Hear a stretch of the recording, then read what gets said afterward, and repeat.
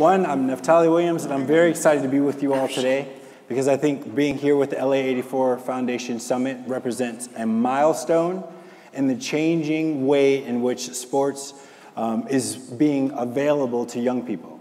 As you heard, I am getting my PhD in skateboarding culture, and I lecture at the University of Southern California right down the street for the Trojans that are in the building. And my focus has been looking at skateboarding culture and how do we use it as a tool for diplomacy, and how do we drive kids into academia. Now this panel in particular is made up of some of the new sports that are going to be in the Olympics in 2020. Can we please get a little round of applause for Olympics 2020?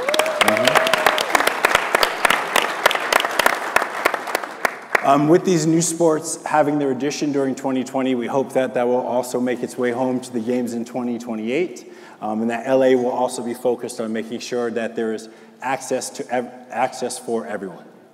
This concept of play for all is something that really means a lot to everyone that's on this panel.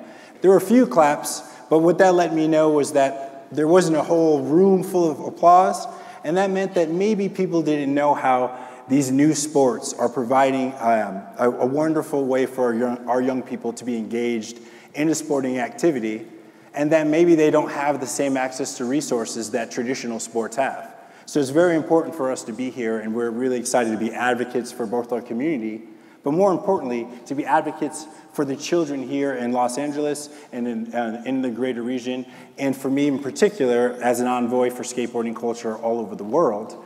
All of those kids need someone to say, these are the sports and activities that we're involved in, and I wish someone would care about us who has some power. So I'm really honored to work with our panel today. And again, thanks to LA84 for putting us on the stage and letting us have the opportunity to have the same power and the same voices as other sports. So today I'll start from the left. To my left is Vina Tinoco, who representing skateboarding culture, Maricela Rosales, representing rock climbing, and Dave Prodan, representing surfing. So if you don't mind, could you just tell me a little bit about yourself and your work? And we'll start with Dave. Yep, thank you. My name is Dave Prodan. I work for the World Surf League. We've been crowning world champions since 1976. Run 180 events around the world every year.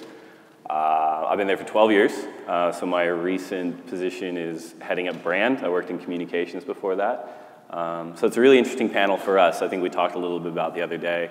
You know, we're fortunate that we have sort of a venue in the ocean that it really doesn't care where you come from or the color of your skin or which gods you worship, who you go to bed with. So it is truly sort of a level playing field and very, very accessible and welcoming to everyone that tries it. So we really, as an organization, try to take our lead from that, and we feel that surfing's for everyone. Thank you very much.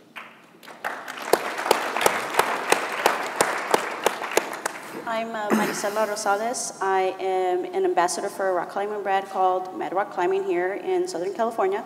I'm also the Los Angeles coordinator for Latino Outdoors. We work with underserved communities on a national basis. We're unique because we're volunteer-led. And what we do is we work with underserved communities, whether it's taking them outdoors, educating them about outdoor recreation, resources that they can obtain to make things more inclusive and diversify the outdoor space. I focus on rock climbing, mountaineering, hiking, and other sports that are very close to my heart. And one of the things that is important with the 2020 Olympics and climbing is that it's going to expand the way that climbing is seen on a national scale.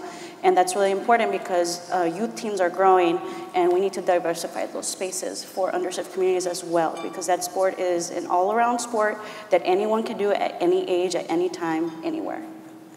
Thank you. Very cool. Good morning, everyone. I'm honored to be here. I'd like to thank the LA84 Foundation for the invite. I'd like to thank Neftalie for representing us. And how many skaters do we have in the audience? Okay. Have a few? That's cool. Next year, we hope to have more. That's right. So my name is Tinoco. I'm also known as Vina. I am the founder and executive director of LA84 Foundation. Our mission is, through skateboarding, art, and education, break the cycle of illiteracy, drug use, and gang involvement among Anaheim youth. Once we are more prepared and well-established in Anaheim, our business model is a model to go everywhere across the country, and that's what we plan. I was born and raised in Brazil, started skateboarding when I was 12 and never quit. One of my biggest frustrations is not being a professional skater. However, I understood that I could be involved in the skate industry. And in addition to our mission, we definitely want to expose our kids to all the different roles that exist in the skate industry. So we bring professionals from the industry, and then they talk about their specific jobs, and we try to, give our kids the chance to see that they can be involved with the skateboarding besides just being a professional skater. There's a lot more out there for them to explore, and that's what we're trying to do. It's been a fun journey. It's my passion. It's what I do. I think that's why I'm here. That's my call.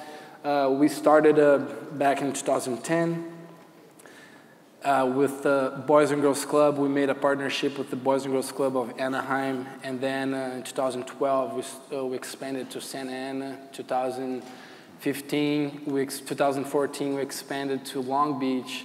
So at some point in 2015 we had 3 programs. We're serving over 12,000 kids along these years, and we plan on not stopping. And I don't know if I should keep going. I'd like to share a little bit of my background, or do I wait? Well, I was going to ask that, so you can go ahead and do that. Yeah, because there is something special about your background in this space. Or should I wait? No, you can go. That's can fine. I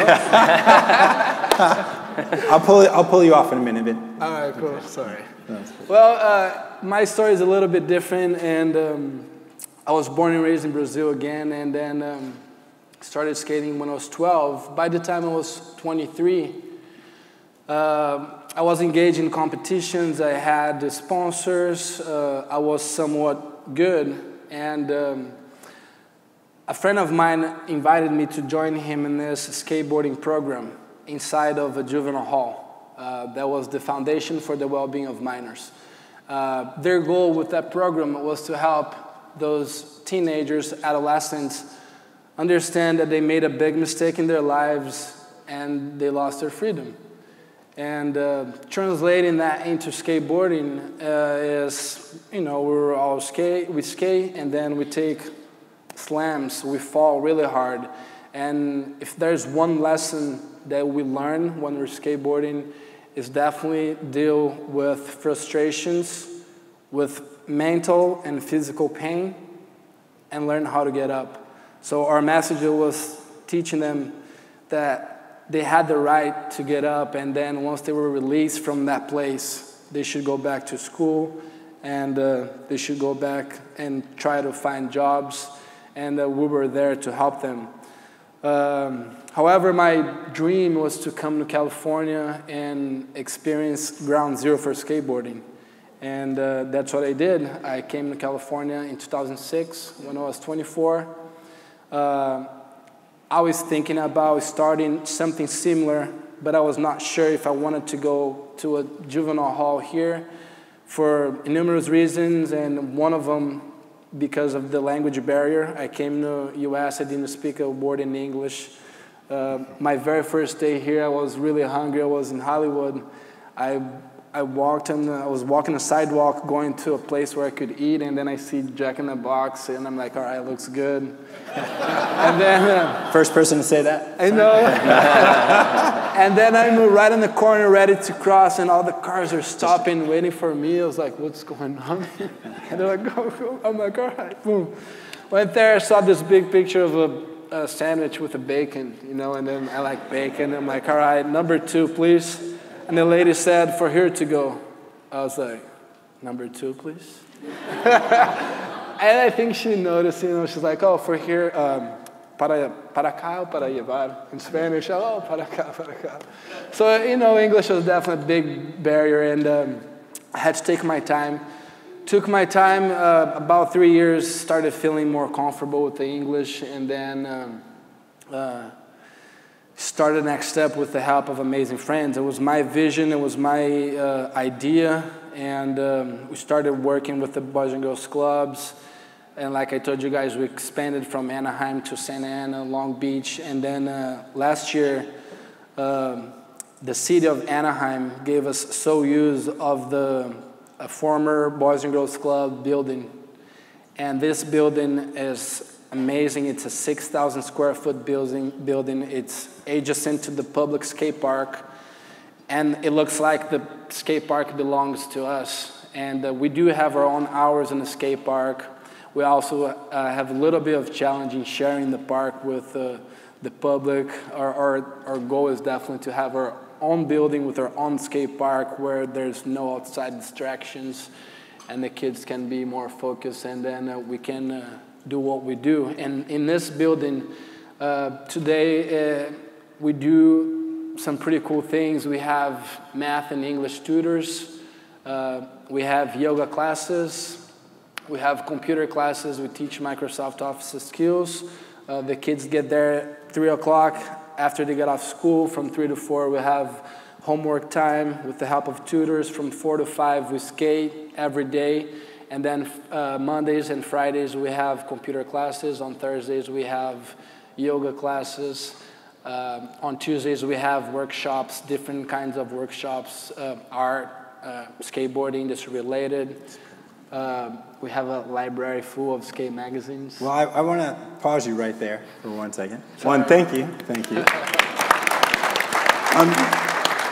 And I just want us to be thinking in the audience about what he's saying about what is available, right? This is one of the first of its kind facility that's allowing the kids to also work on their homework, to be learning media skills, increasing media literacy, and also feeling like they're part of the community.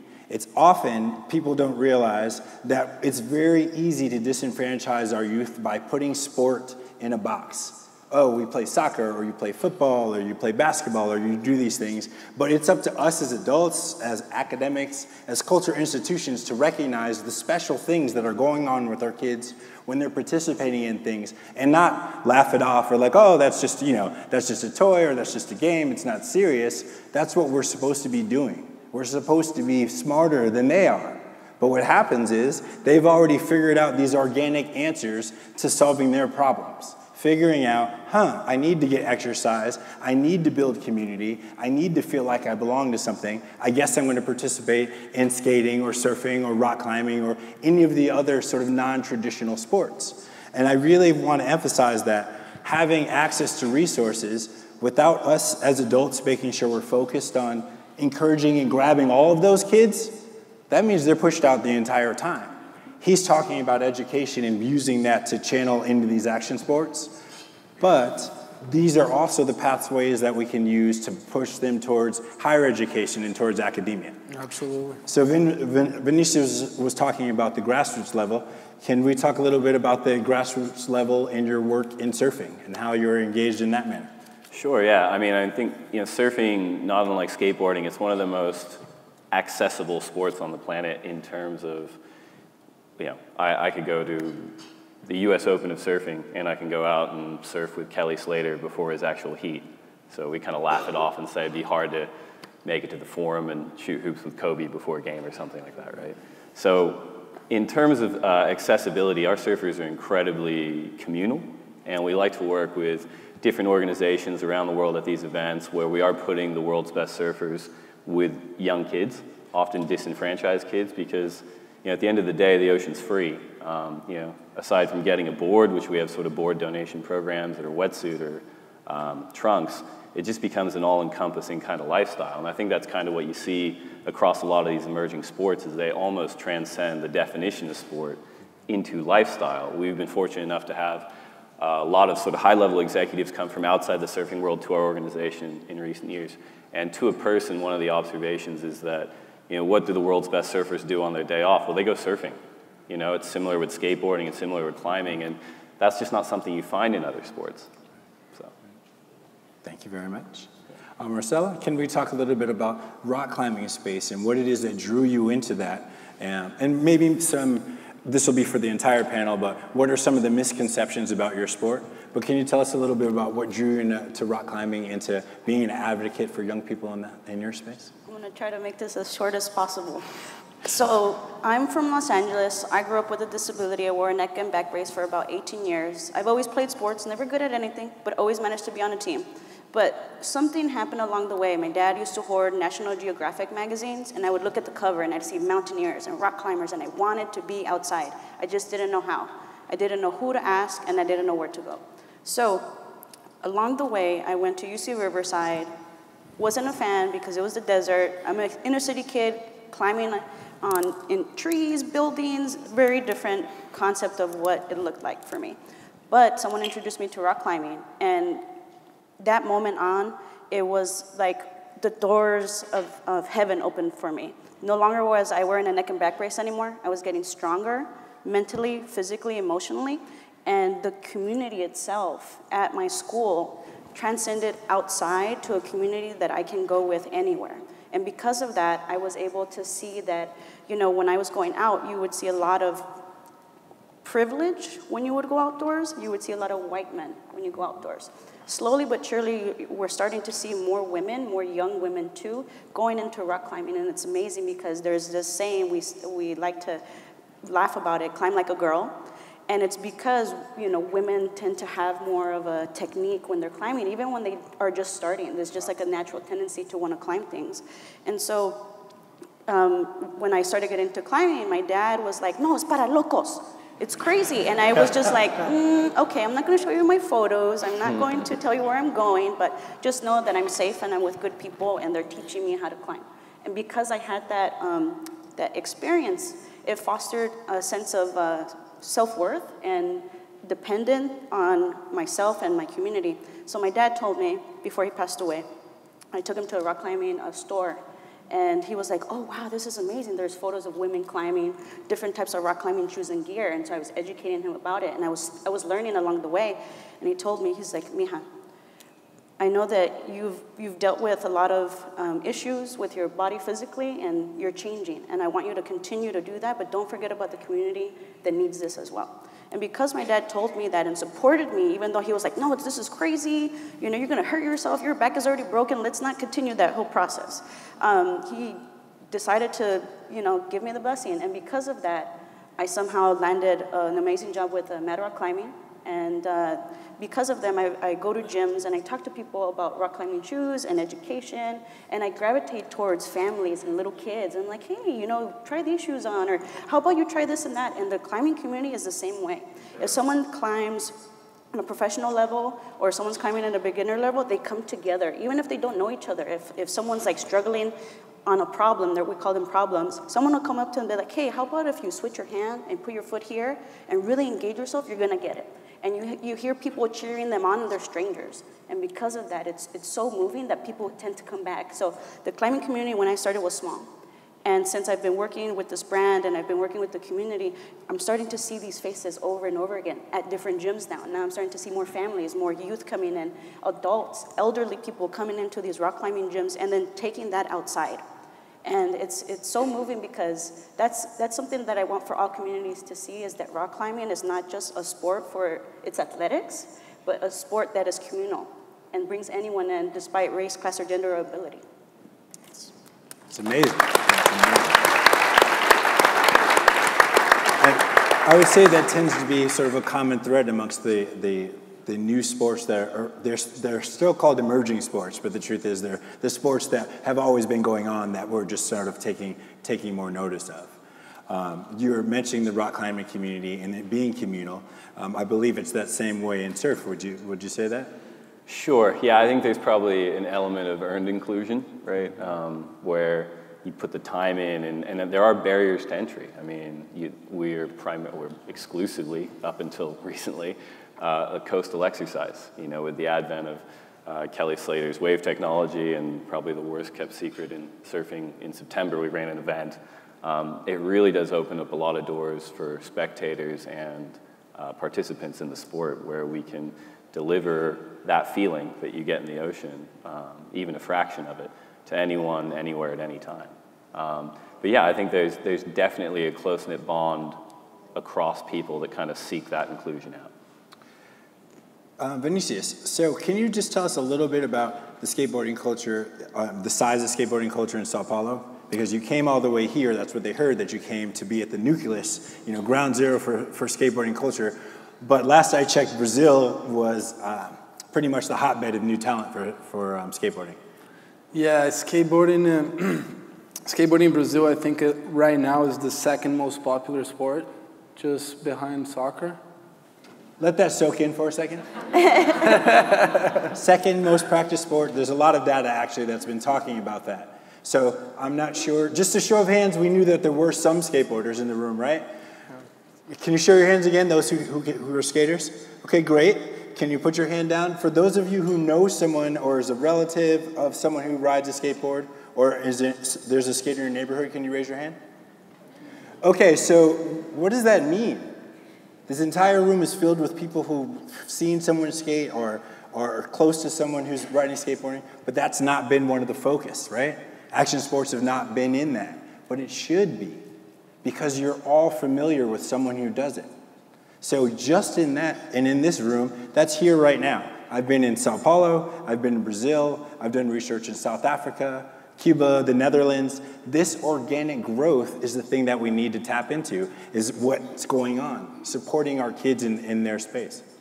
So, Vinicius, so you come here and you decide that you're going to do a similar project. Did you have a lot of backing and support when you got started? Well, I had a lot of desire to make something happen, something big, because also I come from a very low-income family, grew up in a very impoverished neighborhood. My parents could buy me a pair of shoes a year, and but I've always wanted to talk big things and talk big travelings and travel the world and do something meaningful. And skateboarding, really, when I started skating, I started noticing this world, and then I started feeling part of something. And then skateboarding really took me from my own street right there where I used to live.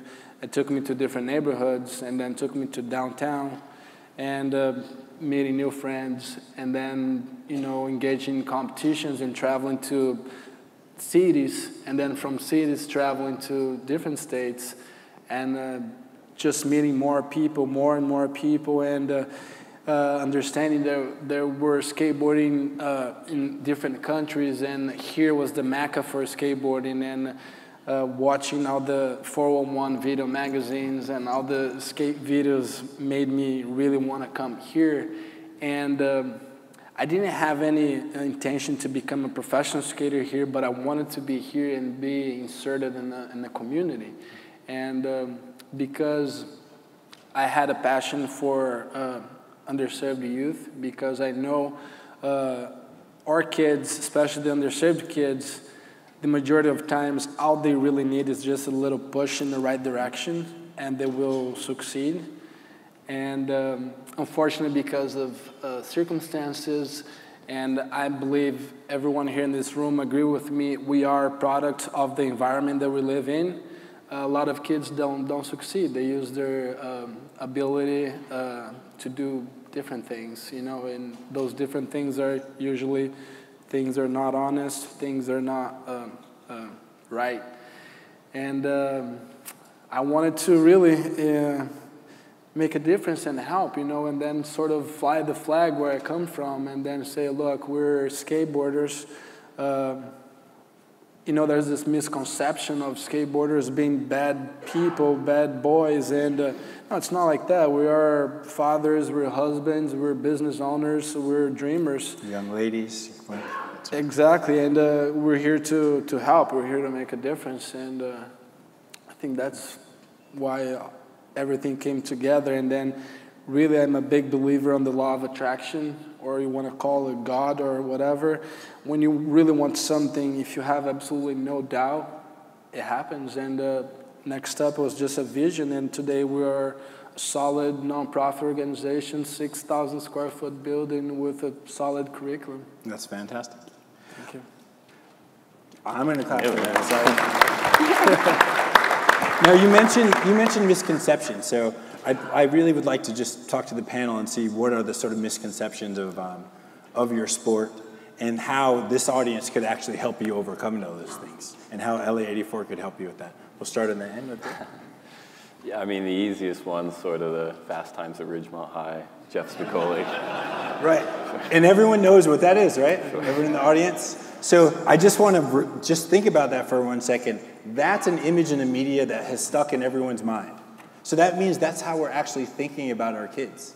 I know people involved in all of these sports who get yelled at by passerbyers or just in general saying, you're going to break your leg, you're going to hurt yourself, you're a bunch of stoners. For some reason, we've decided that a group of our kids are not worth talking to, caring about, or treating like we treat other children. So I'm glad that you actually brought that up, because a student of mine actually made a meme that said, skateboarding in academia in the 80s, showing the Fast Times in Ridgemont High. And he showed the panel conference that we did at USC Annenberg last Monday, which had some of the greatest minds in skateboarding and skateboarding culture, along with the State Department and skateboarding demonstration, to get us rethinking what it is our kids are participating in. So everyone knew about that negative image, and I'm glad that you can have that burned in your head to think about it the next time you see somebody sort of pushing it in that direction. Yeah, for sure. And I mean, I think, today the surfing industry is a multi-billion-dollar a year industry. We've been in sport for 40 years, and in 2014 we had our first South American world champion in Gabriel Medina. Say that one more time. Sure. One more time. That's great. and I mean, the Brazilians have been a part of our culture since the beginning. But it wasn't really until I'd argue, the information age really leveled out access to good equipment, good training, good technique. And once all things are leveled, which is really one of the more beautiful things about international sport and the Olympics, is that the point of difference becomes desire.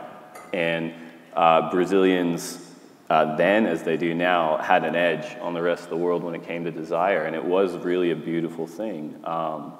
And the payback in Brazil is that it has been, but it is now firmly a national phenomenon. Like, these surfers from Brazil that are on tour now actually have a hard time being there because they're celebrities and they get followed around a lot. That is true. And when it was happening, it was the World Cup year, and I remember Brazil suffered a pretty painful loss to Germany, maybe.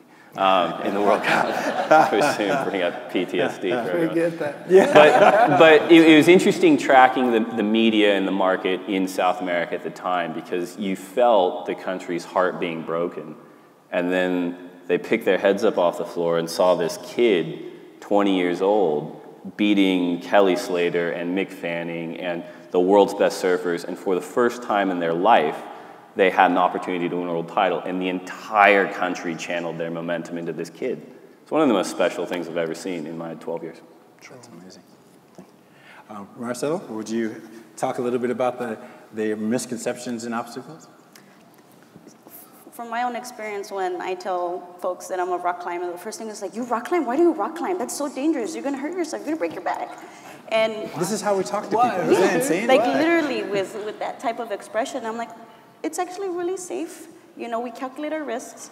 Another thing is that, when they think about rock climbing, they think about like the truly extreme sports or movies, where you see Sylvester Stallone or, trying to do this like risky move or, and it's nothing like that. It's really, calculated.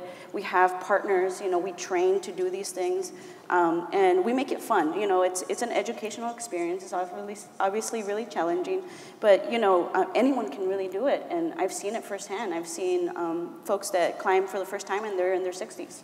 I've seen kids that are 2 years old and they're climbing on the wall. And it's an amazing thing that people can do that. And it's because we're channeling a different mindset. We're not focused on what's going on around us. We're focused on how we can go to the next move and go to the next move while paying attention to our body and what it can do. Some of the barriers that is going on right now on a national scale is a lot of the rock climbing gyms are really expensive. If you are inner city family, and you want to go to a rock climbing gym for the first time, to go to a gym, it's maybe $20 to $35, one pass. Memberships maybe $70 to $100 to go to these rock climbing facilities. There's about 400 climbing facilities in the US alone. There's about 13 million rock climbers throughout the world. Globally, it's very appealing to a lot of people. But another barrier is it's really expensive. There's different levels. There's bouldering, then there's sport climbing, then there's traditional climbing, then there's mountaineering, and there's alpinism. And on that scale, the most affordable is bouldering. And it's because you can go outside, have some rock climbing shoes, some chalk, and a crash pad, and you could go outside and go on a hike and find some boulders that are already created through a guidebook. But along the way, it gets really expensive. So that's a challenge. So people are like, no, I can't do that because it's really expensive. Or, I can't afford it because, I have a family of 4 or a family of 5. And so, one of the things that Latino Outdoors does for the community is we work with rock climbing gyms so that on a weekend when, we're able to gather the family together, we're able to educate them about the sport, and then they can actually participate. And what we want to do is we want to foster a sense of excitement, but also an educational experience so that they can go back by themselves and do it again, or go as a family and do it again, or join a team. But I think an issue is that there isn't that many organizations working with rock climbing gyms to do these type of recreational sports because we're only focused on basketball, football, and soccer, when rock climbing should be included as well because it's an all-around sport. There's more kids doing it. It's going to be in the 2020 Olympics, which is really exciting. And I'm going to clap one more time for that. And what's so cool about rock climbing going to Tokyo is that we have a lot of these young professional rock climbers that are going to focus on 3 disciplines in order to win a medal: is bouldering, sport climbing, and speed climbing. Usually climbers focus on one style of climbing, but this one is going to challenge them at 3 different disciplines, which is really exciting to see. Kai Leitner, who is a world-class climber. We have Ashima, who is also a world-class climber, and she is the youngest female climber who has climbed something we call a V15, and nowhere has anyone else done that. Wow. So that's really impressive. We have Megan Mascarenas, who is a young adult, and she started in her youth, and she's just killing it in the World Cups and then national qualifiers, and it's just seeing these kids doing some amazing work. It's like people are changing their mindset, like, rock climbing doesn't seem so bad. Like, even if they're kind of doing this stuff and doing this and contorting their bodies, it's pretty impressive what the body can do, and people are changing the way that they see the sport. That's amazing. Sorry, one more on that. Now, you were mentioning that bringing the Olympics bringing a new light to the sport. Vinicius, do you want to talk a little bit about skateboarding in the Olympics and what you see for that? Yeah, that's a... You can speak openly and honestly. That's a delicate subject, right? Well, some of our community members are definitely against skateboarding being in the Olympics, and I don't think this is new to you guys. I'm sure you guys are aware. I call those, maybe they call themselves core skateboarders, and they believe that skateboarding has its own culture, has its own society, has its own industry, and we don't need to be in the Olympics to get any more recognition. I think skateboarding has been growing and for along the years since when it started it. And I don't think it's going to shrink. I think it's only going to grow more and more. And the Olympics, I think the Olympics will just make that a little bit easier because skateboarding will be televised to billions of people, and billions of people will have more access, and billions of kids will have more access, and they will see skateboarding for their first time on television, and they'll be like, I want to do that. It happened to us, right? I saw skateboarding. My friends were skating down the street. I was like, whoa, that's cool. I want to participate in that thing, So I think the Olympics will really help the growth of the sport, and will definitely strengthen the industry. Different companies will definitely be part of it. And I think also it's a time for us skateboarders to get organized and prepared and well-educated, and really, take place and say, look, this is our industry. That's how we run. You are now an outsider who's coming in. This is how we do. So watch it. Watch out. No, I understand. I totally understand. I think that skateboarding in the Olympics will be really good as long as skateboarders are making sure that we're using it as a platform, just like we're all doing this right now, using it as a platform to educate people about the culture. Because as you heard from all of our panelists, none of them were talking about competition being the most important aspect. And so those are the things that sort of cultures, newer cultures like us, can be afraid of. But I think that that can go hand in hand with just simply educating people and letting them know that that's what's unique about our culture. And that's actually great because not every kid wants to compete, but every kid wants to play, right? Absolutely. Every kid wants to be involved somewhere. Thanks. Yeah, that's right. Thank you. And I think it goes.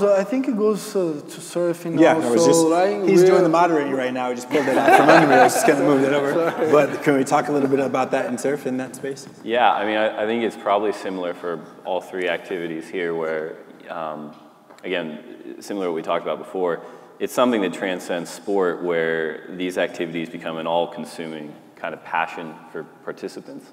And that seeps into people's personal identities. So the WSL, as the sporting expression of surfing, struggles with a similar issue, right? Where when one particular expression that isn't totally in line with someone's personal identity is succeeding, there's blowback for sure. We're looking at the Olympics similar to how you described it, where if it's showcased in the correct light and we're celebrating the story of surfing and we're widening that aperture beyond sport and talking about the history and the culture and the heritage and the lifestyle component, then it's a huge opportunity. Candidly, our biggest concern is the waves. Chiba in the summer are a real crapshoot. So if there aren't any good waves, it's going to be a challenge. But we'll work on that. No, that's fantastic. That is one of the things people look and say, well, will the culture be intact? But as long as we're being adults and focused on telling the story and getting those messages out, those are the stories that are still going to inspire our kids and create the next generation and allow them to be engaged with our activities.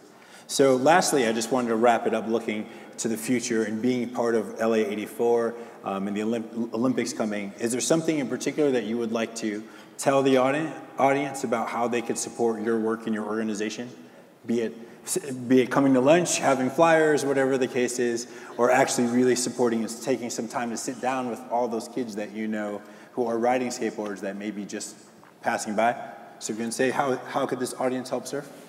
Yeah, for sure. I mean, the WSL is fully in support of pushing the trial option that we have in Tokyo to become an Olympic sport in perpetuity. We'd love nothing more for that. We're based here in Santa Monica. We run events all over the world, but we're open to partnering with organizations, working with kids, having our surfers come by and talk to them about surfing. And again, for us, if we're impacting people that maybe they're not even going to swim, let alone surf at some point, then we're doing the right thing. I think surfing's something that transcends the actual activity, and if we can inspire people to have a better life, even if they never get in the water, then we've succeeded, and that's the goal. That's fantastic. I think one thing to do is to look for organizations that are already doing work with youth and outdoor recreation and possibly helping them create new programs for rock climbing itself. There isn't that many programs out there for rock climbing specifically, but that would be a great tool or a great suggestion, and to put money behind that so that more folks can get into rock climbing. Similar to like Brothers of Climbing. We have Outward Bound Adventures, Outward Bound, and other organizations, or even like REI, if you've ever been to the store, they also work with communities and other underserved communities as well for that reason. Yeah. Vin, you got 30 seconds. My leg fell asleep. All right, well, your time's burning. You got 30 seconds like to say. I said, we're a model to go everywhere. We're planning to get well established in Anaheim. We definitely need some financial support. The organization is new, It's a grassroots organization. If there's anyone out there interested in learning more, you can come up to me and ask any questions. I'll be happy to talk to you guys. Thank you for your attention. Thanks for coming today. And with our last 10 seconds, this was a fantastic panel. We appreciate you all working with us today. And thank you very much. Hey, one last question.